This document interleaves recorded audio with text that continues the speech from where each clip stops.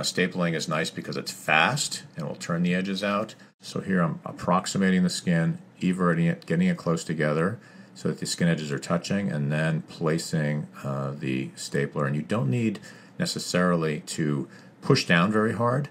I think a very controlled motion is key, that when you're stapling, the end of the stapler is not really moving at all. Try to grab it near the end of the stapler. You'll have more sort of torque advantage.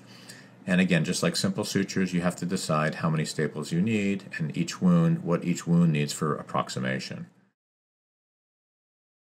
Well, how do we take these out? This is a staple remover. Basically, it'll grab the staple, which has turned its edges in to approximate, and will open the edges of the staple, and then it'll straighten them so they pull right out. And so here you see, as you push down on the staple remover, it unbends those ends of the staple, it aligns them so now they become straight, and then the staple will literally simply lift out of the wound. We push down, spreads it, and as it straightens it, it just pops straight up. Sometimes if the bending apparatus doesn't really straighten them completely, you can just, as you're stapling, rock it gently. And here's an example with just a needle driver where literally you just spread, so you're trying to open those tines, and as it does, it'll come out.